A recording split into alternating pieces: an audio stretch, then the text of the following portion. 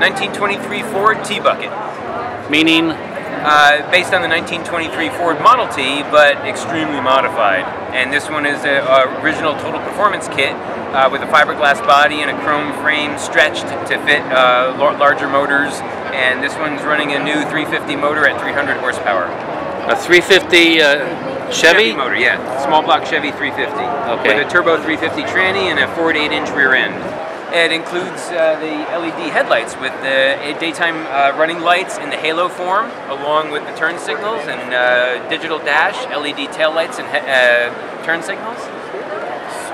Can you put on a turn signal?